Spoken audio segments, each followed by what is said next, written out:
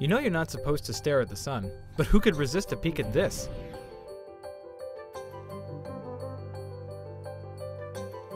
A new NASA spacecraft called the Solar Dynamics Observatory, or SDO, will deliver startling images of the sun with 10 times more detail than HD TV. Our mission is to study the sun. We have 3 instruments that look at the sun 24 hours a day, 7 days a week, and send down data. The goal of the mission is to help scientists zoom in on solar activity such as sunspots, solar flares, and coronal mass ejections, thus improving forecasts of solar storms. The sun puts out what we call space weather, bright flashes of lights that we call flares, particles, what we call radiation here on the Earth, that come and affect both our satellites and our astronauts. And that's just the tip of the iceberg. Electrical power to our homes, satellite communications, and navigation systems can all be disrupted by solar activity. The sun is our closest star. It affects our life on Earth more than anything in the universe. SDO will provide a close-up look at the sun that you may not be able to tear your eyes away from.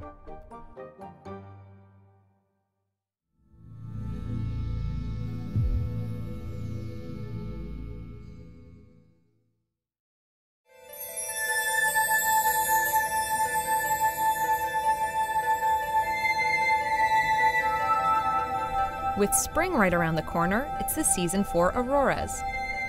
Also known as the northern lights, auroras are the brilliant curtains of colored light that appear in the night sky in the far northern or southern regions of the world. Although auroras are spectacular to watch, they're actually a manifestation of violent space weather. These are just caused by energy coming into our Earth's magnetic atmosphere, causing the whole magnetic field to reconfigure and end up with an explosive release of high-energy electrons and protons into our Earth's atmosphere, where they strike the molecules, both oxygen and nitrogen, and cause them to glow.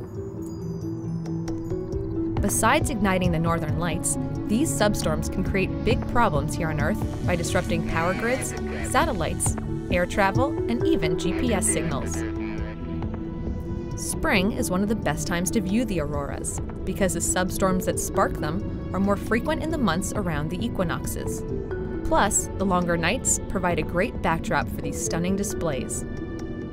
While auroras have fascinated observers for centuries, little had been known about their origin. But NASA's aiming to resolve this mystery with a new mission to study the northern lights called Themis. The Themis mission uses 5 identical satellites and a network of ground observatories to track and determine what triggers the auroras that occur during substorms. And since its launch just last year, Themis has made some important discoveries. Even in the first days of our mission, we've used the 5 spacecraft and the dedicated array of ground observatories to track aurora racing westward across Canada and Alaska and time their motion and understand where they occur.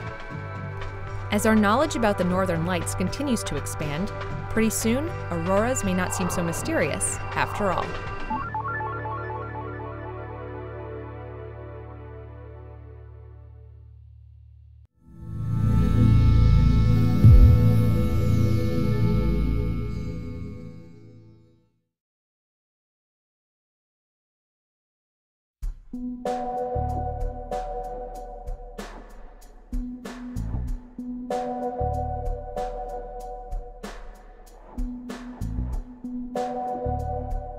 Planet Earth is an oasis of life.